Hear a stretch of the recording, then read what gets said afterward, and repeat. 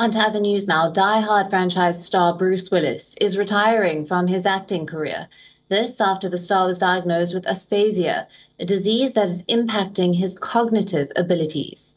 Now, Bruce Willis's daughter, Ruma, has shared a joint statement on her social media that read, "To Bruce's amazing supporters, as a family, we wanted to share that our beloved Bruce has been experiencing some health issues and has recently been diagnosed with aphasia, which is impacting his cognitive abilities. As a result of this, and with much consideration, Bruce is stepping away from the career that has meant so much to him."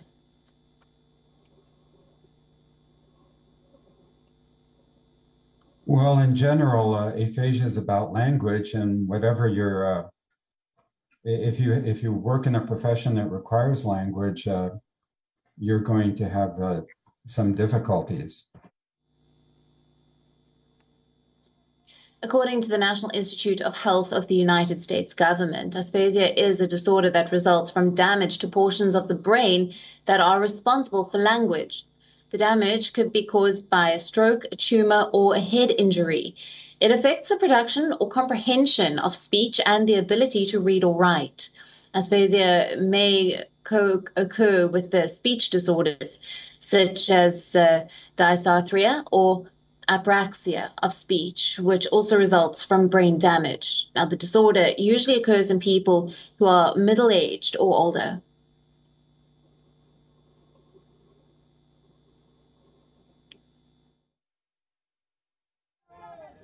You need an evaluation to determine the type, the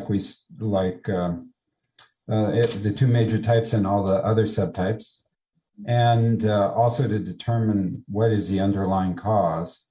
And management, some medications are tried, but by and large, good speech therapy is the way to go. And it's tailored to the type of aphasia.